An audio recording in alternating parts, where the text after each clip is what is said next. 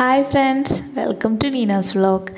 ഇന്ന് നമ്മൾ കുക്ക് ചെയ്യാൻ പോണത് ഒരു തായ് സ്റ്റൈൽ കാരമലൈസ്ഡ് ഓണിയൻ നൂഡിൽസ് ആണ്.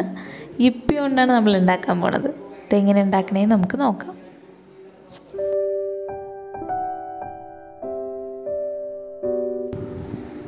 ആദ്യം തന്നെ നമുക്ക് യിപ്പി നൂഡിൽസ് ഒന്ന് ബോയിൽ ചെയ്തെടുക്കാം.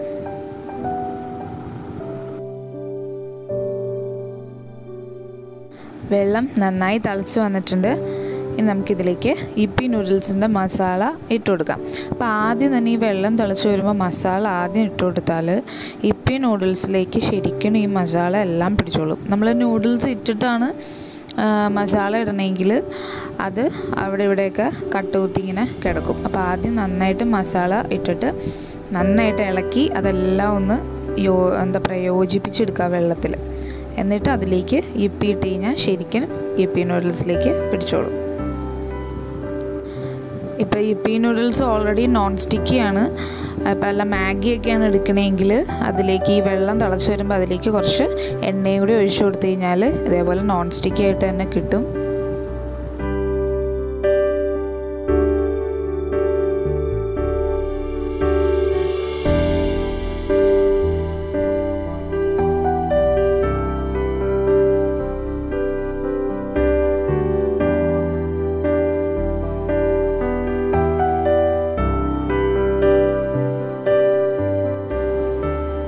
ഇപ്പോൾ നൂഡിൽസ് വെള്ളമൊക്കെ വറ്റി ശരിക്കും റെഡി ആയിട്ടുണ്ട്. അതുകൊണ്ട് ഇതേപോലെ നോൺ സ്റ്റിക്കി ആയിട്ട് തന്നെ കിട്ടും. നമുക്ക് ഒരുപാട് വെന്ത് പോകരുത്.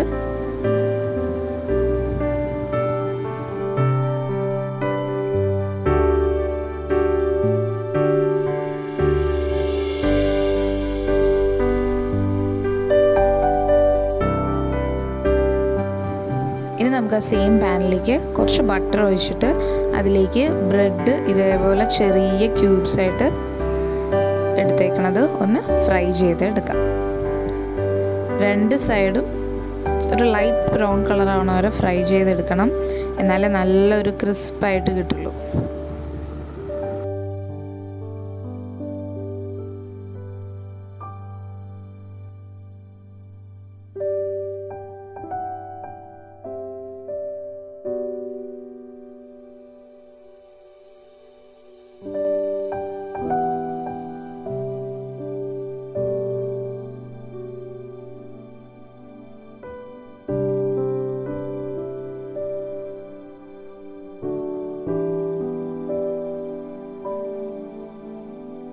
ഇപ്പം നല്ല പെർഫെക്റ്റായിട്ട് വന്നിട്ടുണ്ട്.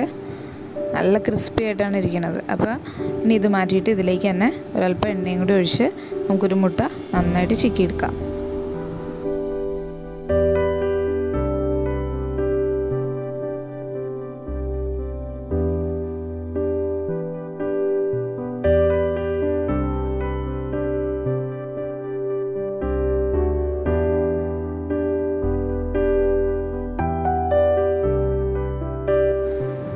ഇനി നമുക്ക് വീണ്ടും ഒരല്പം എണ്ണയും കൂടി ഒഴിച്ചിട്ട് കുറച്ച് വെജിറ്റബിൾസ് നമുക്കൊന്ന് ബോയിൽ ചെയ്തെടുക്കാനുണ്ട്. അപ്പോൾ ആദ്യം തന്നെ ഒരു 6-7 പച്ചമുളക് ഇട്ട് കൊടുത്തിട്ടുണ്ട്.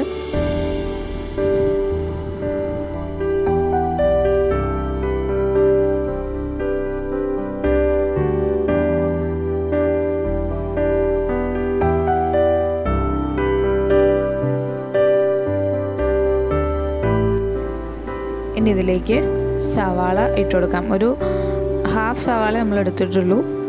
അപ്പോൾ എമൗണ്ട് അനുസരിച്ച് കൂട്ടുകയും കുറയ്ക്കുകയും ചെയ്യാം. ഈ സവാള ഇനി നന്നായിട്ട് വഴറ്റി കാരമലൈസ് ചെയ്തെടുക്കണം.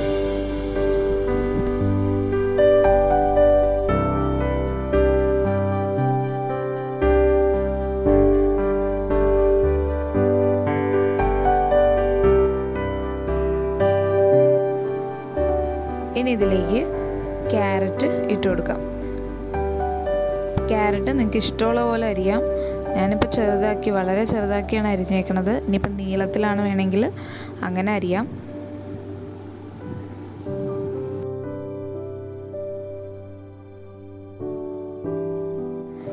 ഇപ്പോൾ നമ്മുടെ സവാള നന്നായിട്ട് കാരമലൈസ് ചെയ്ത് വന്നിട്ടുണ്ട്. ഇനി നമുക്കിതിലേക്ക് ബീൻസ് ഇട്ട് കൊടുക്കാം.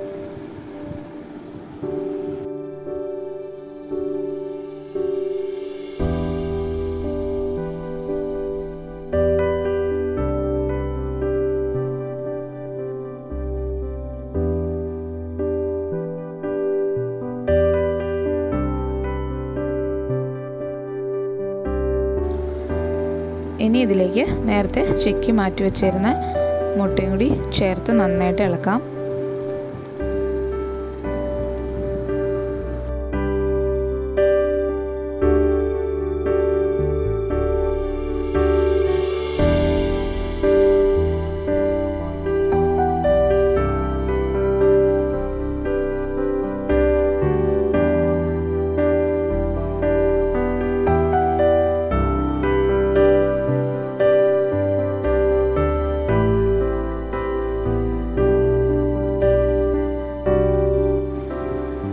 ഇനി ഇതിലേക്ക് നമുക്ക് നൂഡിൽസും കൂടി ചേർത്ത് കൊടുക്കാം.